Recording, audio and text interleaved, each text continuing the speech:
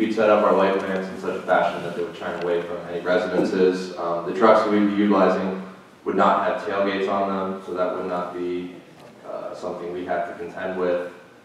Definitely backup alarms, and our equipment is not quiet, but we appreciate the consideration to allow us to do it kind of on a provisional basis. We think that it would definitely be a net positive to everyone that travels on Morganza Road, but we understand that it would definitely be a net negative for people that live next to the project. Well, not necessarily, because if you're getting it done in a shorter period of time and it's not a huge impact, then it may be a net positive for them, but we have to see. Correct. If someone's driving through, they don't have to hear it. If someone's nearby, they may, but we appreciate the chance to have an opportunity. Additionally, good news on the project, we worked together with CDR and the Turnpike Commission. We changed some design that would minimize impact on Fellowship Drive, so we won't be no longer disturbing asphalt and closing a lane there, which is a big win for the project and everyone that lives in the area. It definitely would have been a large disruption, but we worked with the Conservation District, PennDOT, and the Turnpike to get rid of that. So I can report some good news for the project as well. So, well, thanks for coming here. Any other questions from the board? May I have a motion? I make that motion. And a second? Can I make an amended motion? Can I say? Let's, so we have a motion made. Well, I'm going to put the limited temporary time, because we're making the motion. So add an amendment right now?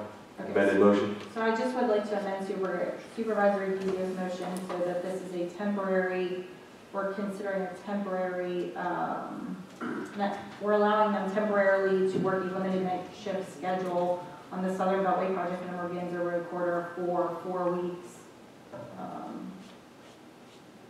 pending,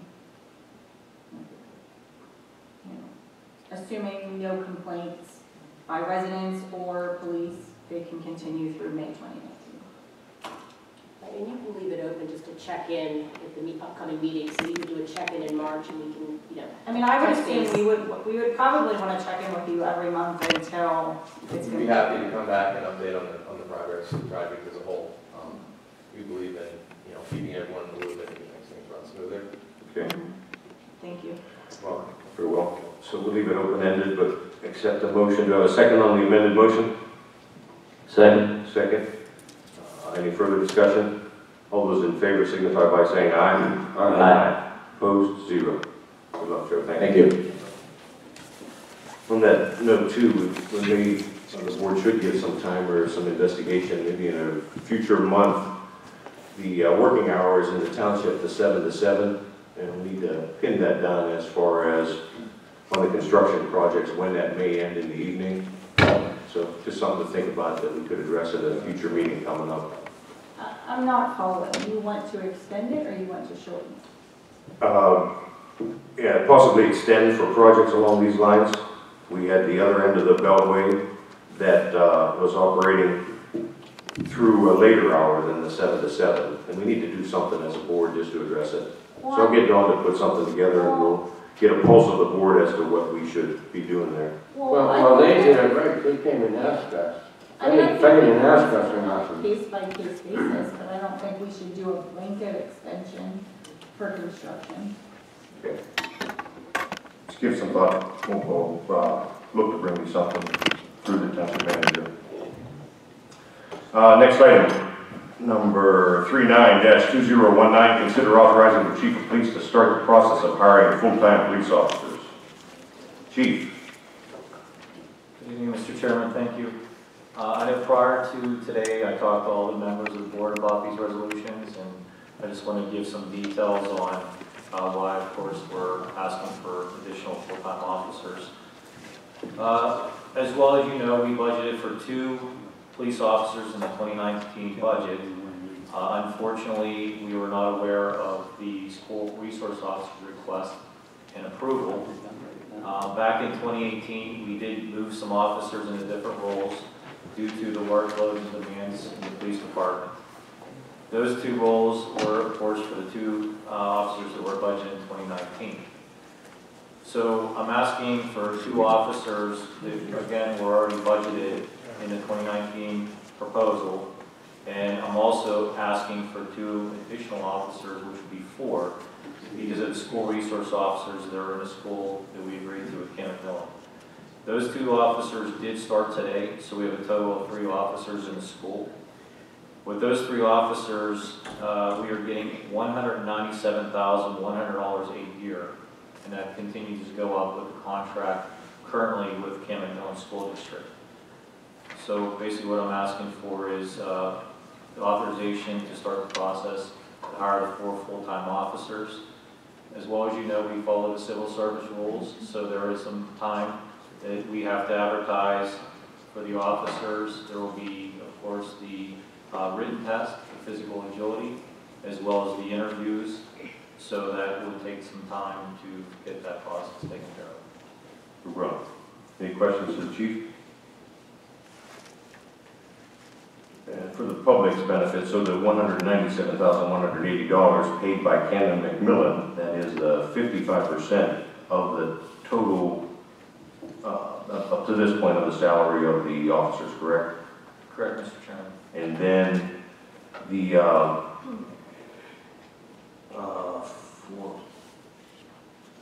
not very well.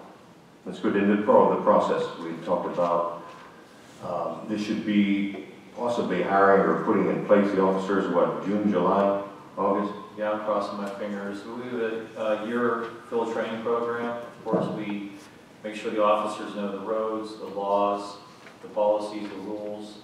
And of course, we have field training officers that will actually monitor those individuals and do evaluations on the officers.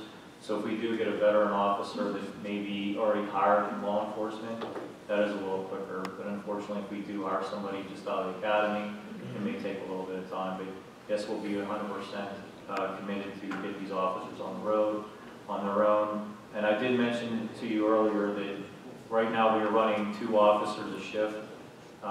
So that is pretty dangerous for these officers. We're getting about 25 to 30 calls a shift. And if we're running 2 officers and with a domestic or an arrest, it actually puts these officers out by themselves. So I think it's why it's really important to try to get those positions filled. Okay. And 21 officers currently? Yes, including me. Okay. Very well, thank you. Any other questions for the chief? And may I have a motion, please? I make a motion. Ron Flair made a motion. Second. Second, Cindy Fisher. Any further discussion? All those in favor signify by saying aye. Aye. Opposed? Chair will allow the record to show 4-0. Next item, number 40-2019. Consider authorizing the chief of police to purchase 2 Ford Explorer SUVs. The vehicles are considered in the 2019 budget. Chief, again, any summary? I just want to mention that, as always, we purchase these vehicles through PhotoStars, and also that these vehicles are being replaced. They have approximately 90,000 miles on them. Those vehicles will be replacing 2 vehicles we currently have. Through investigations, it's a Ford Taurus and a Dodge Charger, I believe it's 2010. So it should be, those vehicles will be released, and we'll be keeping the 2 Explorers, older ones. They'll just be put back into a different rotation. So. Well, do we need a dollar amount on that?